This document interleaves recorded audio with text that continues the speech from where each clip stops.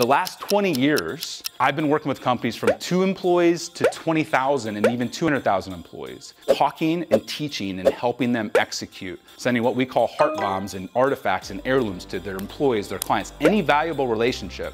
Not to check the box at Christmas or not with the logo on it, but to actually drive an outcome and a behavior. And in some cases, have been able to help companies get 1,000x return on relationship. And a lot of times, guys that have run a company for 40 years will push back and be like, John, I've done Giftology, it didn't work. And I said, did you follow the recipe? And they're like, well, we did Giftology-ish. Giftology and relationships are a lot like baking bread. You leave out yeast, guess what you don't get? You don't get bread. It's the little things. So I challenge you, set aside the questioning, the doubt, like I've done this, I've heard this, because what I'm gonna talk about, we've worked with companies in tech, in oil and gas, and 25 pro sports teams. It works everywhere. Even Google, they push back, like, John, does this work in technology? And I'm like, are there human beings here? Well, then it works. It works in Idaho, it works in Texas, it works everywhere. 4 parts of the recipe. Personalization. Second part of the recipe is the inner circle. Third part of the recipe is timing.